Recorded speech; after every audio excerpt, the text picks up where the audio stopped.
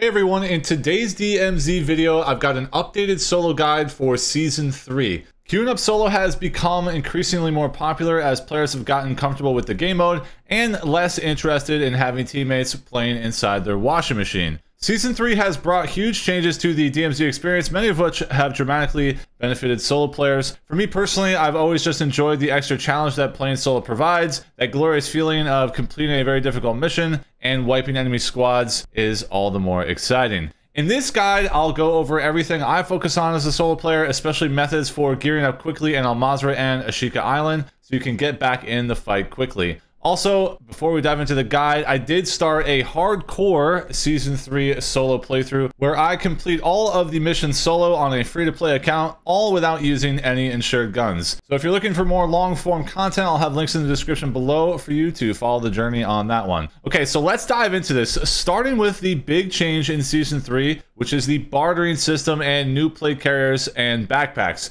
These new systems allow players to barter specific items on the map for upgraded gear. Now, I've already done an overview of all the new changes in a previous video, so I'll have that linked in the description below as well. But when it comes to the new gear, if I'm playing Mazrah or Ashika Island, I gravitate towards the comms vest and the secure backpack, with a backup comms vest and secure backpack in the bag. So when I die, I instantly am rekitted with the same exact loadout. I know, it's pretty crazy. The new secure bag is nuts. The comms vest is perhaps the most important new item for solo players, as it gives an announcer audio alert saying enemy operators are in the area when you are within 100 meters of an enemy team. This audio alert is huge for survivability and gives you the opportunity to make more informed decisions on your next move. Are you going to push forward and fight, or are you going to back off and let the area cool down? Now at least you know what your options are. Let's talk about how to quickly get your hands on this coveted comms vest. The recipe is 2 batteries, 2 hard drives, and 1 soothing hand cream. And I'll have a link in the description below for this cheat sheet. It is pretty handy to have around. These items are most easily acquired on Mazrah, and my favorite method is hitting up gas stations. With Season 3, all loot across every area in DMZ has been buffed up, and now gas stations can have all of these items that we're looking for. So there is one gas station that looks like this, with the circular covering over the gas area, and that's the best one because of how many items and shelves there are in it. Followed up by this gas station, which has a circular overhang above the main entrance. All other gas stations are not as good, so learn the locations of these ones so you can quickly get your hands on the items you need. Now, if you don't see any hard drives, for example, then just hit up any police station or bank across the map and you'll have them in no time. My next favorite new item is the secure backpack.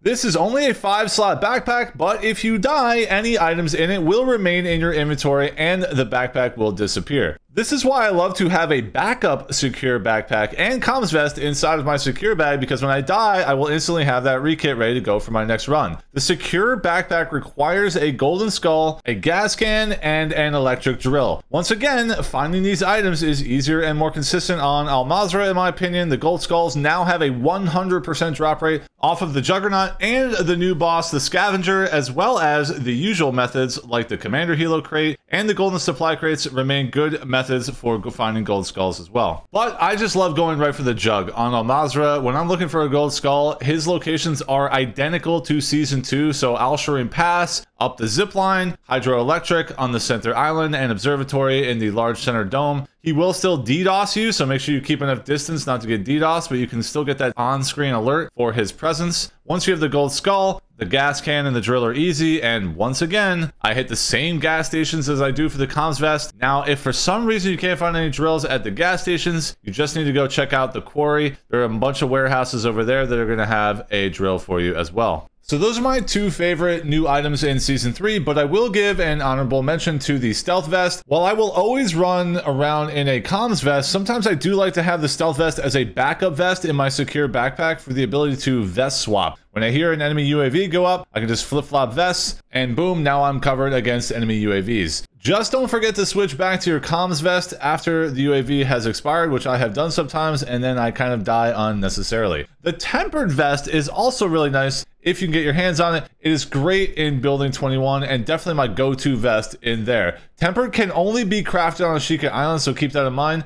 And lastly, the medical vest, you know, while handy in groups, and if you're running a three-man, surely. But as a solo player, the medical vest upside is not quite as good as the other three. So that covers part of the loadout, but now let's dive into the weapons. Once again, after getting a nerf at the start of the season, I still lean towards the ISO Hemlock as my go-to weapon. It still seems like the most versatile gun for all distances compared to the others. However, there is a gun that I really like at close range, and it's comparable at medium range, and that is a Cronin Squall. This gun absolutely shreds at close range, and I highly encourage you to get your hands on it by unlocking it through the battle pass and giving it a try. I'll have a link in the description for all of my gun builds if you'd like to check them out. Also, keep in mind that these guns may get adjusted for Season 3 mid-season update, so keep an eye out for upcoming changes. Now, while we're on the subject of weapons, Season 3 has a free kitted TAC-56 and SPX sniper for free at high rise at the start of every raid. These two guns are there as part of a mission, and no one ever takes them. Every single time I've ever gone there, they're there.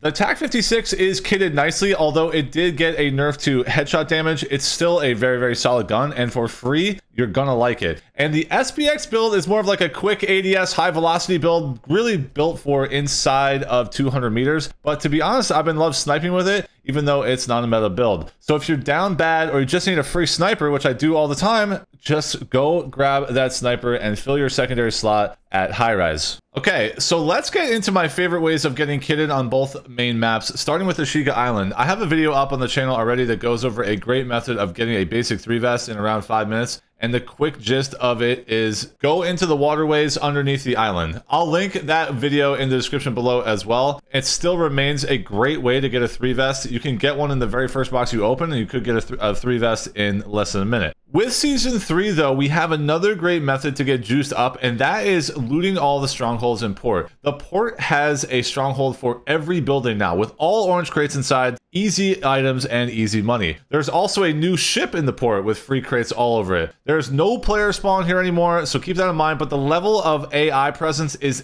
definitely higher, so be careful. Ashika Island remains one of the best ways to get kitted, but is typically more dangerous than Mazrah and not quite as easy to get the new unique armor vest and secure backpack. Which leads us to Mazrah. When I spawn in Mazrah, my first order of business is always to try and grab a helicopter. No matter what I'm doing, no matter how far away it is, having the helicopter makes every single thing that you're doing in Mazrah easier. So I always try and go for it. If I don't get it, no big deal, but it'll always be the #1 priority when spawning in. Now, some people aren't comfortable flying the helicopter, but that's all the more reason for you to get it and practice. Quite simply, the best way to get better is to keep on flying and always try to keep it from getting disabled. Use gas stations effectively, land in safe areas away from high AI density, and you'll slowly learn to be a good pilot. Conveniently, gas stations are also our primary source for materials for the comms vest and secure bag as well. So you're going to be hitting those gas stations constantly as a helicopter pilot. So you're going to be naturally getting yourself in position to gear up with a comms vest and a secure bag. A little tip when grabbing the helo at Akhtar Village: jumping from the cliffside of Observatory and landing directly on it allows you to quickly grab the helo and bypass killing any AI. This is a huge deal because Akhtar Village is extremely hostile, and you can definitely die there very easily as a solo player, and there's like 5 helo spawns in Akhtar Village, so being able to get to those ones on the roof quickly without any AI aggro is huge. So now, what are the premium looting spots on Mazrah? Well, many remain the same from the previous seasons, like Airport Terminal, underneath Rohan Oil, Hafid Port Ship, but now we have Smuggler's Cave, which is east of Hydroelectric. This place is a stronghold, so you need a key.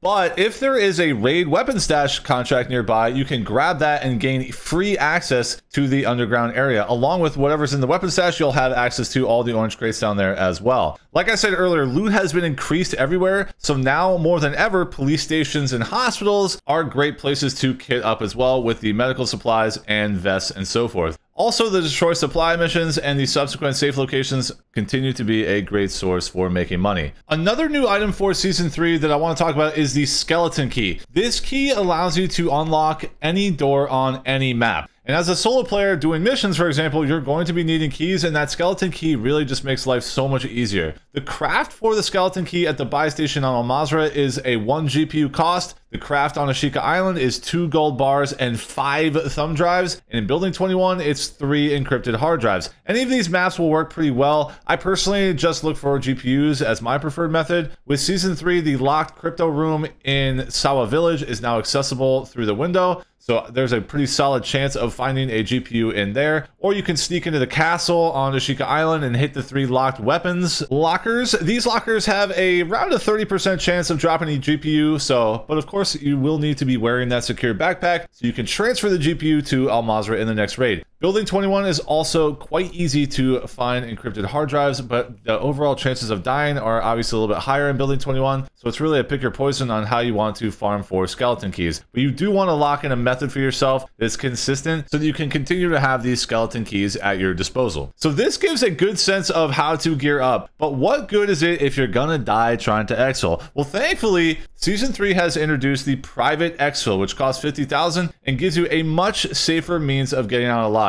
Also, I highly recommend you get comfortable landing on the back wing of the EXFIL helo, because many times it's the safest way for you to leave, especially if there's already a team in the helicopter. Simply align yourself above the back right wing and land as close to the tail as you can. If you come in too steep from the front side, you can still get hit by the blade, so be careful. But once again, when you get comfortable with this method, there's no better way of getting out, and you need to start practicing this if you're not comfortable, because it is a vital skill for evacing safely. So that's it for my solo tips for Season 3. I really hope this helped you out and you get more comfortable being a solo player. Let me know in the comments below how your solo experience has been so far in Season 3, and just your overall thoughts on Season 3 as well. Thank you so much for watching, as always, and don't forget to drop a sub for more DMZ content, and I'll catch you in the next one.